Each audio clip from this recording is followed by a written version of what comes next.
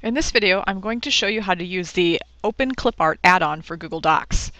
I've already gone ahead and created a doc, and I'm going to access the add-ons menu, and I'm going to choose Get Add-ons. And the add-on that you're looking for is OpenClipart. Now you can look through the gallery here, or you can do a search for OpenClipart. And once that comes up, if you click on this, you'll be able to see a little bit about OpenClipart. It has over 50,000 clip art images that you can use for free. And I know that lots of you have been missing the Microsoft Clip Art Gallery now that we've moved to Google Docs. So this should give you some more choices for images to use in your Google Docs. So we'll go ahead and click Free to add it.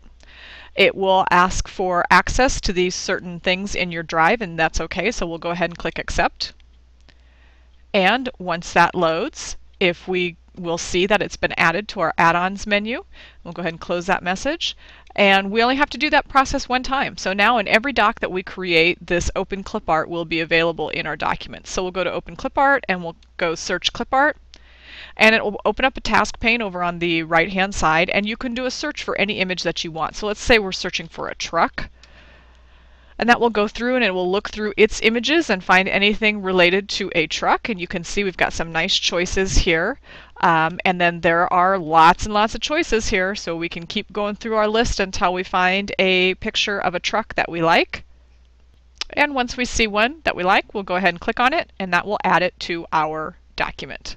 And from there, you can have your text type around it, wrap around it, and so on. So OpenClipart will give you over 50,000 choices of clip art to use in your Google Docs.